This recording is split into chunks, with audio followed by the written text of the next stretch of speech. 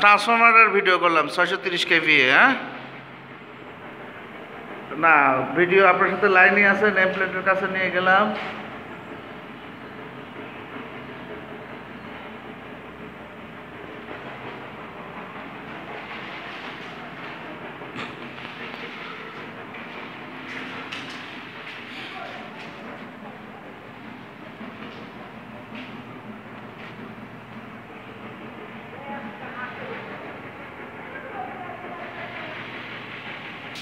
BCB panel,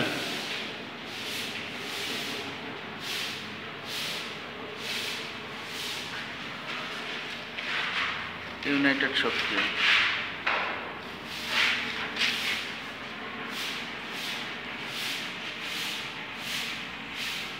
হ্যাঁ,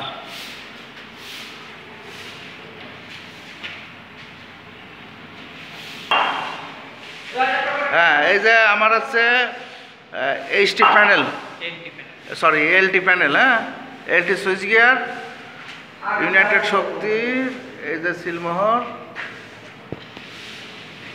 হ্যাঁ, serial number আছে। এই যে দুইটা এটিএস এর জন্য এসিবি।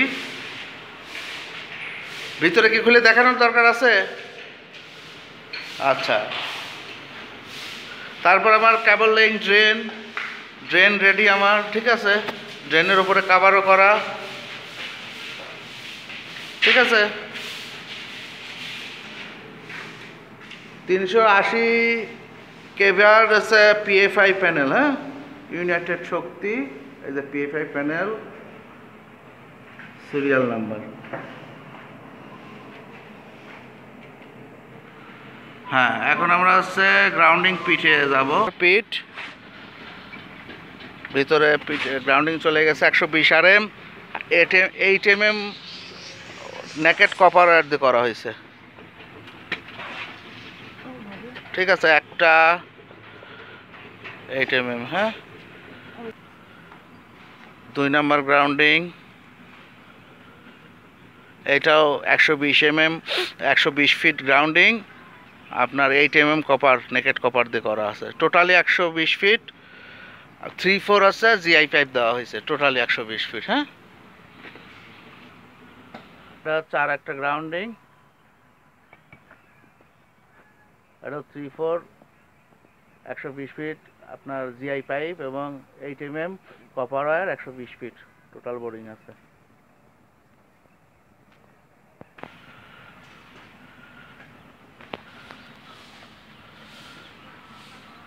মোট 4টা গ্রাউন্ডিং দেখাই দিলাম। হ্যাঁ, 4টা গ্রাউন্ডিং করা হয়েছে। ওইদিকে আমরা জেনারেটরও গ্রাউন্ডিং করে ফেলছি। হ্যাঁ,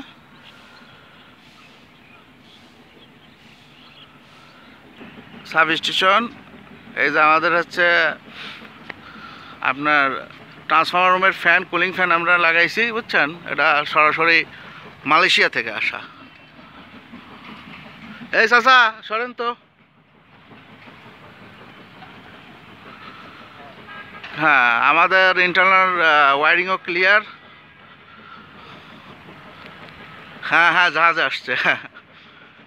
এই যে আমাদের জেনারেটর রুম,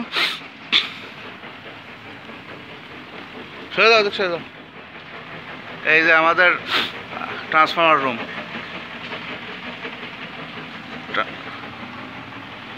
হ্যাঁ ট্রান্সফরমার রুম, আমাদের সুইচ গিয়ার রুম, ঠিক আছে।